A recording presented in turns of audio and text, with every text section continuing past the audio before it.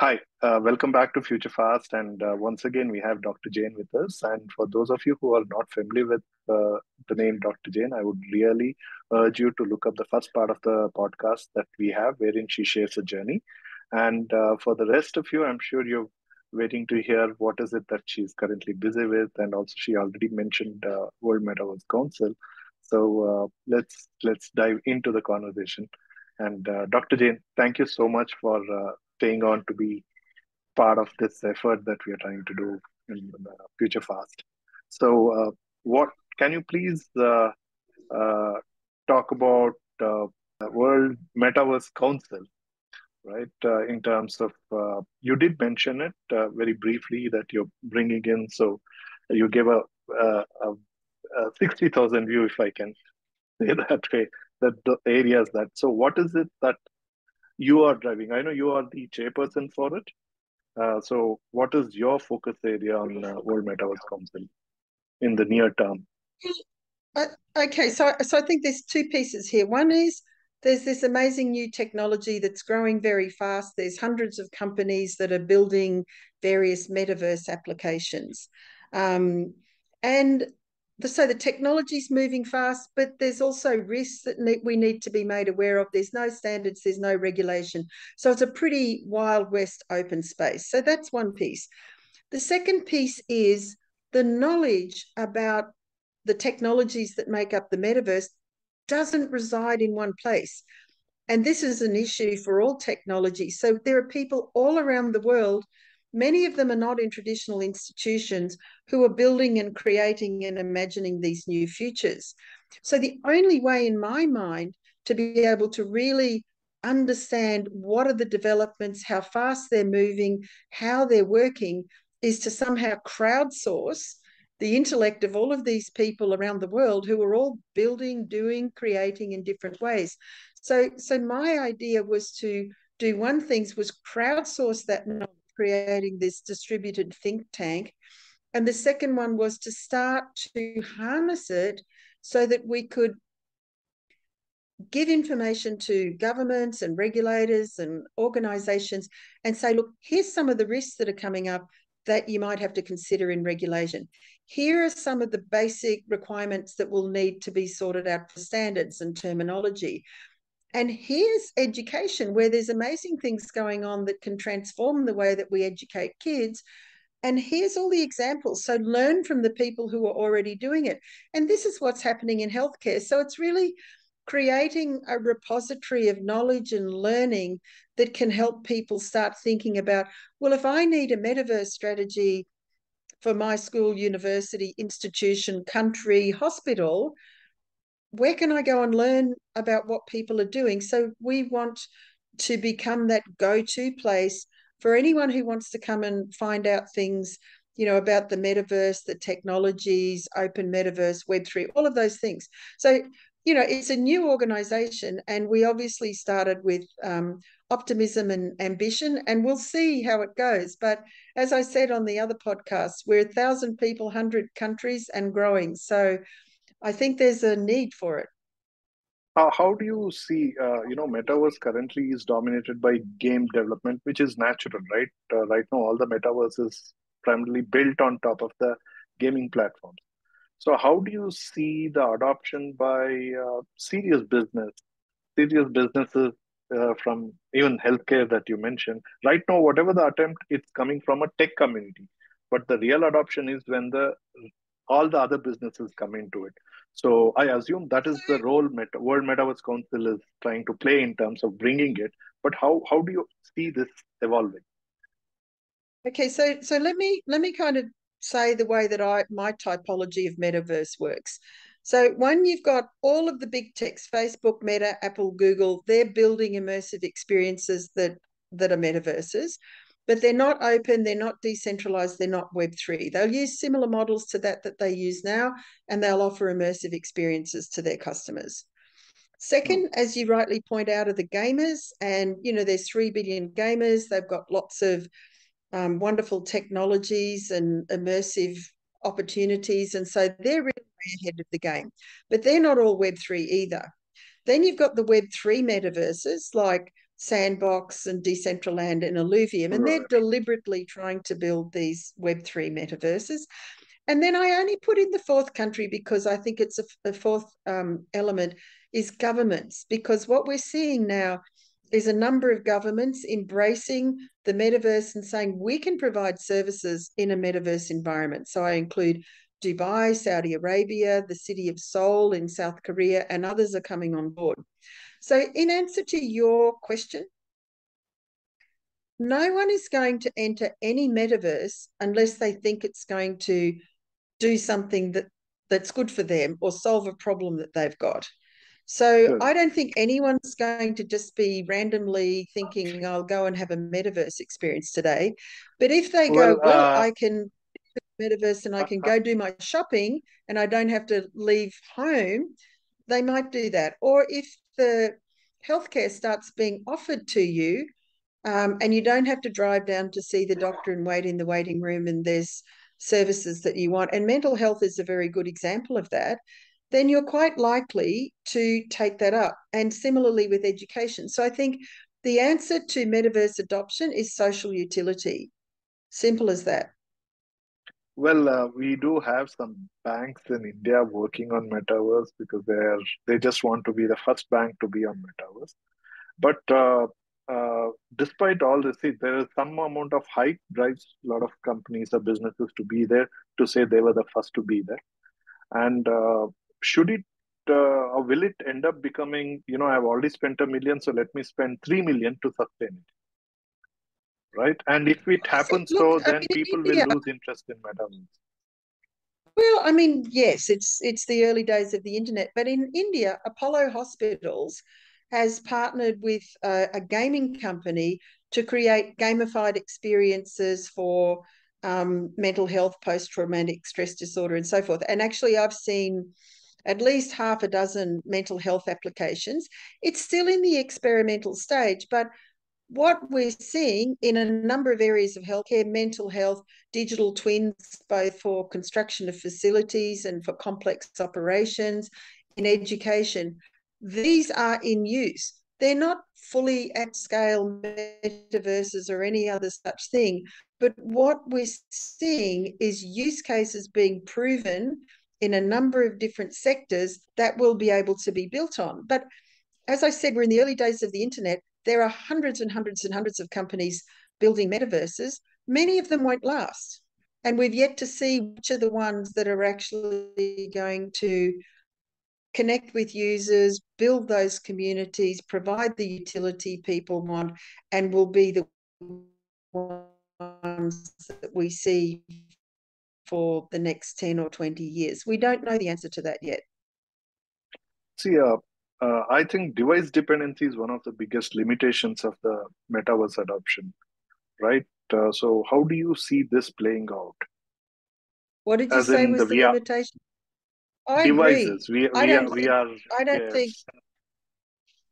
don't think the future of metaverse will be those devices. Absolutely not. And there's a couple of reasons for that. One is because it makes it unaffordable and unattainable for the majority of the population. And the second is because it's uncomfortable and there's nothing good about it except that you can experience a metaverse. So people will continuously innovate and are to create much simpler ways of us having an immersive experience. And I use the term immersive experience because I don't think metaverse is necessarily fully immersive. It can be augmented reality, which is provided. And I would be saying in India, most people will be entering the metaverse through either laptops, tablets, or mobiles. And it'll be a mobile-enabled metaverse in India for the majority of people because they have mobiles, they have access. And if you build for mobile, people will be able to use it. Reliance, I'm sure you're familiar with Reliance. In fact, Meta, the Facebook company, they acquired 10% in Reliance Jio, their digital arm of Reliance. So they are promoting 2,500 rupees, which is like about $40, around $40, 40, $45 VR gear. So, so uh, I don't think it's the same Oculus Meta that Meta sells, which is like really expensive. But Reliance is selling. I've not tried it yet. I should look it up. But people are saying that okay, that's a game changer because imagine having $40 if I can have Yeah. a gear, and there are a lot of people are going to be getting onto metaverse. So, but Well, I we think still have that to see that'll that be the part. game changers. Yeah, I Something that's suspect fit it for the may be mass on a audience. subscription What model. it is, whether it'll be that or something else, yeah. Mm. Yeah, but I do believe I share the Yeah, well, same we'll see. We don't thing. know the answer yet, but Right, right. And how do you foresee the future, particularly in the sustainability space? You mentioned that. How do you see adoption of metaverse or impact of metaverse in the sustainability space and social impact space? That's okay, what your yeah. many years of your life was spent in that. Well, I think we've got to kind of separate that into two pieces. The one that we have to accept and acknowledge and think about is that anything digital, anything IT, anything computers is creating waste, digital waste, e-waste, that's hard to deal with, and it's creating a carbon footprint that's hard to deal with. So that's the first thing to say, is that everything, whether it's metaverse or whether it's any other kind of technology, creates a digital footprint that governments and the world need to deal with in terms of sustainability and the circular economy. We don't dispose of this waste very well. We do have blockchains, for example, that are very energy intensive. That all needs to be dealt with. But the second piece, which is around metaverse and sustainability, and I think that the real potentials are the immersive experiences that you can create that help people understand what really are the problems of impacted community, what really is the impact of climate change on ice flows, for example, or what's happened to communities who have increasing natural disasters caused by climate change and so forth. So I think what it can do, and we're working on something at the World Metaverse Council for COP, for the climate conference, which is like an immersive metaverse with connected worlds that people can go into, and they can travel from one city in the world to another to see all the different things that they're doing for sustainability. So I think what it can do is bring the education and understanding closer to people, help them really see and understand what the impact is, and then help them see and learn what they can do about it. So I think that'll be the benefit. Well, what are your rituals or daily practice that you do to keep yourself relevant, updated and stay relevant? Because there's so many things happening in the technology space across the world, and also your interests are obviously very varied, right? I mean, you have interest in the healthcare space, in the sustainability space, and technology, digital transformation. So, how do you keep yourself? Is there a routine for yourself? Your daily Yeah, routine or so something? yeah, every morning. So I'm in a lot of WhatsApp groups, I'm in a lot of Telegram groups. I get a lot of information from LinkedIn and Twitter. So every morning when I wake up, I go through all my WhatsApp, Telegram, LinkedIn, Twitter, and I get all the news feeds, and I, you know, find out as much new things as I can. Some of them require me to read it, then I, send it somewhere else to a file for future reading. And then I go for a walk every morning. I go for an hour's walk because that's how I kind of clear my head and prepare for the day. And I go to a lot of conferences and I talk to a lot of people. especially, companies often approach me and say they want to show me what they're doing. And when I can, I always have a look because they might be doing something really cool I'd never heard of before. So every day, everywhere I look, I'm trying to learn. And there's so many places you can learn from. Well, who, according to you, are doing something really significant in blockchain and meta space, which is obviously going to impact in future? Look, I don't want to call out individual companies, although I could, because then you miss out other companies that are also really good. But I personally think the whole play to earn gaming and the creation of new economies in metaverse and blockchain is really important, because even though it wasn't a successful experiment, Axie Infinity, we learned that it was possible to be able to reward people for participating in these economies. I think that the work in creating these kind of community-driven and owned economies and figuring out how to reward content creators and other creators for their work are very promising. But I also think work that's been ongoing in blockchain in relation to financial inclusion and, poor farmers' supply chains and all of those things is really important and is growing in kind of credibility and value. And while I'm very interested in healthcare, and I think there's a lot there, I think the one that can really be a game changer is metaverse education. And so I'm really doubling down on trying to see all the different things people are doing for metaverse education and think about, because the thing that bothers me at the moment, and it must bother many people, of generative AI and the change in the market that is going to happen very quickly. How do you skill those? So if you're and coding's not a job anymore, then how do you quickly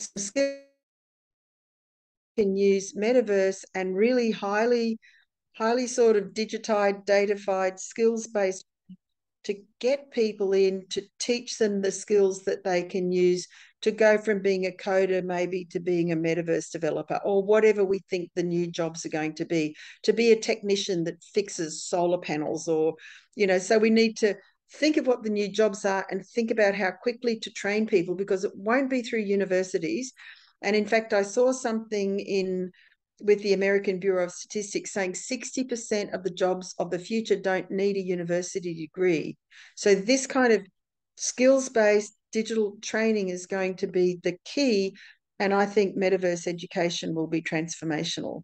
Do you want to talk about World Metaverse Council, as what is it and what is the purpose of World Metaverse Council and how it's going to impact everything metaverse in Yes. the world? Yes, everything metaverse. I would love to talk about that. It's such an interesting time. So, the World Metaverse Council was really formed late last year by a group of us working on Web3 and metaverse. And we realized that because the technology is moving so fast, there's no real central point where people can go and get information, whether it's on standards, regulation, ethics, what's going on in different sectors, open metaverse. And we thought it would be really great to just build a network of people who are interested in and working on the metaverse. So we started that, and we now have well over 1,000 members in 100 countries. And we have working groups working on standards, regulation, open metaverse, sustainability, education, and culture. And we've also got an accreditation working group. So we've got a very, very active group of people from all around the world who are working on metaverse. And it's a fantastic source of both inspiration and knowledge. Well, I know recently Meta announced a low-cost device, right? VR glasses, while the Apple devices come up, and obviously there's a few generations of gap between what the Meta has and what Apple has, and it looks like world needs something what Apple has, but it's at a prohibitively expensive price of $3,000. And So given this, how do you see the evolution of metaverse, considering that amount of device dependency that it has currently, and also the cost associated with that as of now? Yeah, look, I've always said that the person who really wins in widespread adoption of metaverse is going to develop some sort of mobile or tablet enabled immersive experience. Because if you think of countries like India, there's no way that any kind of majority of people are going to be able to afford a headset, even a simpler version. I know there's cheaper ones coming out now. So I believe there are innovators working around the world on how you can have some sort of smartphone enabled immersive experience that will be suitable for a much wider spread adoption. I mean, I think the headsets and other kinds of infrastructure will be there, but it will be for the privileged few, not for the many.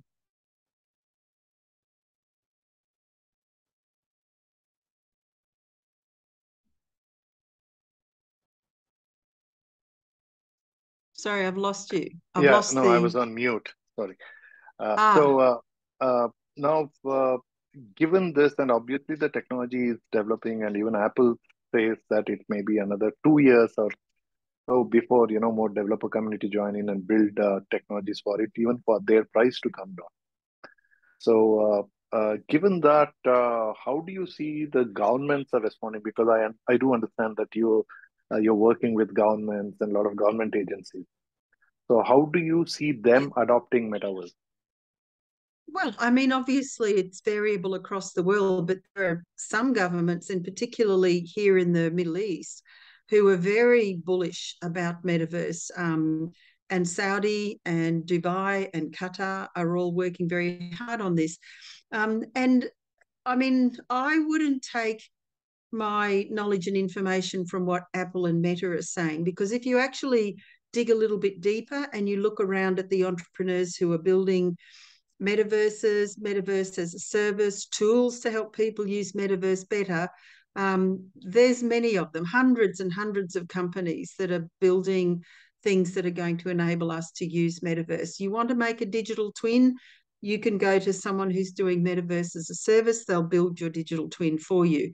So I think one of the challenges is there's not enough information on what's going on, and it's hard to, if you like, verify or do due diligence on everyone who says they've got a metaverse as to what it is and whether they've got it and how it is. But what I do know is the areas where I think that we're going to see governments taking a big interest, and Korea's another country that's really advancing on this, is in things like health, education, and citizen services. So Korea, for example, has said that in Seoul, all the citizen services will be provided in the metaverse. So if you want a license, you want to pay your parking fine, you want to open a business registration, that's going to all be done in the metaverse. And I think particularly with the enablement of generative AI, things like ChatGPT, that's going to make this very much more achievable. And I think we're just going to see the possibilities really increase. Right. I directly see the use case in education, which is very obvious, right? But most of these self-service, in fact, there were some banks also talking about metaverse for engaging customers. But do you really think these use cases are as relevant? I for one, think that this can actually become some sort of a this may lead to some people think that metaverse is not worthwhile because the use cases are not as strong as in the case of education or somewhere where it can Well, they really are. You no, amplify the value. they are. I have to differ with you on that. You just don't know about them. So, I mean, in India, for example, so one of the really important use cases is mental health. And there's a lot of metaverse projects being developed in a number of countries around the world on mental health. And Apollo Hospitals has actually entered into a partnership with a gaming company to develop gamified services for post-traumatic stress disorders and other mental health disorders. So mental health is one, very clear use cases. So the second one is gamification for wellness and fitness. So in most countries, we have too many people who have lifestyle diseases. They're overweight, they eat the wrong things, they're not fit. And so there's a whole plethora of products being developed now that incentivize and reward people for taking exercise or changing their lifestyle. So that's a second one I think is going to be important.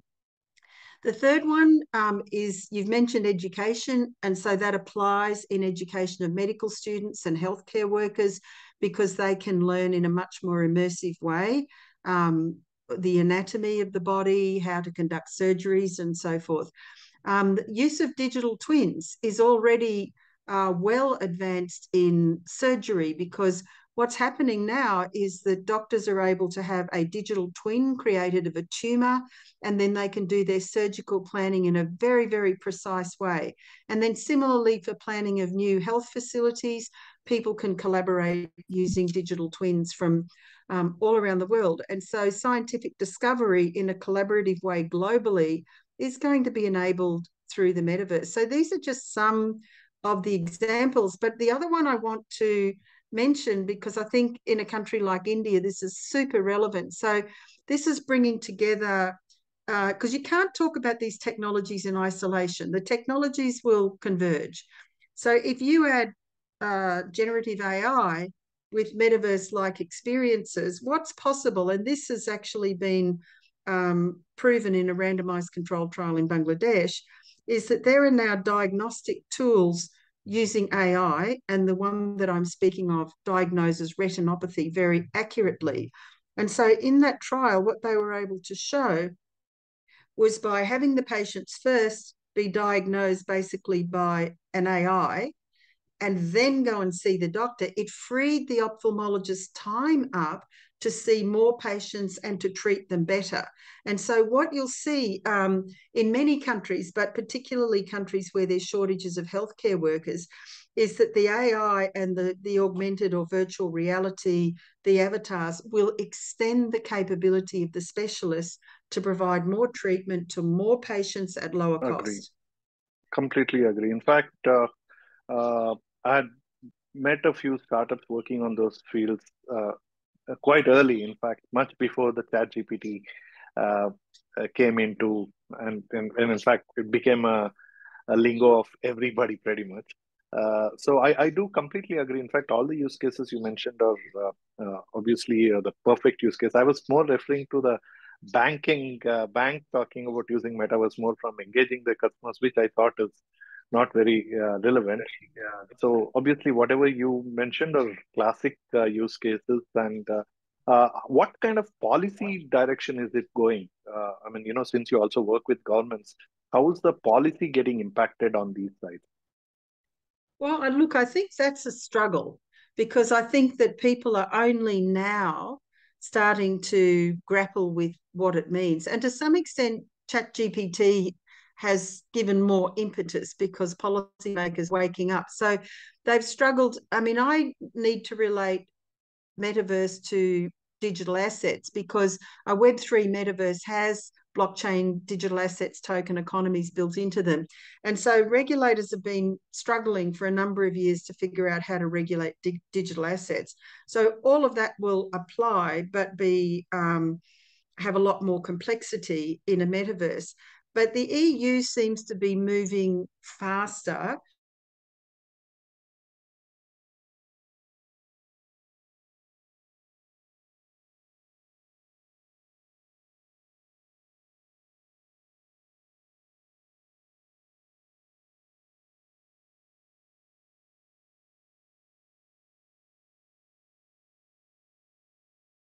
Jane, there seems to be some connection issue here. Can you hear me? Sorry, I you're can hear you. frozen Can for. you hear? Yeah, Oh, no, it was well, frozen for some is that time okay? after yeah, now it's okay. Question again. Uh, well, you had started talking about EU is moving faster, and after that, it was completely muted. Okay. So the EU is very proactive when it comes to both digital assets and the metaverse, and they particularly have been looking at issues like protection of children in the metaverse. And recently, International Telecommunications Union has set up a process to develop technical standards for metaverse. And then we have a number of citizen organisations like World Metaverse Council, there's the Metaverse Safety Initiative, the Metaverse Standards Organisations, and the Open Metaverse Foundation, who've all set up just because we see there's a need to be able to develop policy and thinking around what's happening with the metaverse. But I would say absolutely governments are lagging and they are struggling to understand what to do and how to do it. But one of the things I have noticed, and I think this will sort of lead the governments, is increasingly I'm asked to speak at legal conferences. So all of the legal tech people realise that there's money to be made and there's a minefield of legislation and regulations in the metaverse. So I think they're inventing it as well, and I'm sure they'll share their views with government. So it's slow. Really not fast enough, and people really don't understand it well enough, but there is movement. And how are the large enterprises? Do you see them also reaching out to you and the World Metaverse Council in terms of adoption of metaverse? Do you see that happening? I mean, apart from the obvious tech giants, the other businesses. Well, large industries are starting to use it. BMW, for example, put its entire production line, through metaverse using digital twins and tested everything on that. I think we'll see in manufacturing and a whole lot of areas where they're producing things in smart cities. We're already seeing people are starting to use it in that way. They tend to have the resources and the clout to be able to build it themselves. So they're probably not going to be, although they might be friends of the World Metaverse Council, they're probably not going to be customers of the World Metaverse Council. But, we just want to provide knowledge and information and education to everyone so that it's accessible and fair, to all. You also mentioned there are a lot of small companies who are doing some amazing work. Is there anything that comes to your mind that you can talk about? What kind of work is happening apart from the obvious big names in the startups or other businesses who are Just working one on this? second. What do you need? Oh, okay. Yeah, fix it then. Just come in. I'm on a call, so please don't disturb me. Yeah, thank you. Sorry, just Not change a it. problem. Yes. Well, there are small companies who are building metaverses, who are building tools for metaverses, who are working with big companies. I met with a deep tech company yesterday who are working with some of the big names with how to put their brands in the metaverse. So there's a real cottage industry, I would say, of small startups, some of whom are wanting to service the bigger brands and some of whom who are building their own metaverse, whether it's for a lot of it's for entertainment and a lot of it's for real estate and for art and culture is very popular. So there's just many of them. I think the question will be, it's really at the early days of the internet. We never hear of Netscape anymore. I think this is that period. And so everyone's going to try, but who gets traction and who keeps their community is another question. I actually saw in Austin, Texas at Consensus, I did a fireside chat with an Indian company who've got a Web3 game called Rush Universe, and they've got more than 500,000 active monthly users. So they've got the users and they're developing this with the sort of community shaping the future. So there's many different very interesting companies working in many countries in the world, including in India. So the question is just what comes out of this. There's a lot of investment, there's a lot of busyness, but who survives, we've yet to see. So what would be your advice to them from a point of ensuring that they survive and also succeed in this? that Well, I you've think been the first observing a one lot? is, yeah, I mean, look, if they're business to community, they have to have a community. You can't build a metaverse and think people are going to come. So they should be looking to partner with groups who already have a very big community. And often things like sporting federations have a big community. So, that's a good place to go. But I think without community, they're going to struggle if they're doing community-based metaverses. The second is in terms of working with industry. The two things I think they need to do is really write up their use cases in a very powerful way, and preferably if they can find a research organization like a university who can write up their use case, what they've built, and make it available so that when someone comes and says, well, what have you built? What can you build? Then they've got something more than saying, well, we've got a really cool tech team and we can build anything you want. They need to start to have things to show for it. And then they need to either go to conferences, win awards, win pitch competitions, shine a light on them so that they're going to get the interest of the bigger companies. So I think they're the things that companies should be thinking about. Wonderful. Dr. Jain, thank you so much for sharing, apart from about World Metaverse Council, your perspective on how this is shaping up as a industry. And we'll want to get you back to talk about your perspective on the future. So thank you again for making time, after it's been busy and you've been traveling across to multiple countries. So I completely understand on that. And so please do come back for that. And for the audience and listeners, uh, if you have missed the introduction or her journey, which is amazing, which is almost 35, 40 years across doing very different things, obviously coming from the healthcare space and digital transformation. So please do go up, listen or look up to it. And I'm sure you will enjoy it as much as you did with this. And do come back to hear her perspective on the future. Till we get to the next one, enjoy the ride. Thank you once again. Thank you.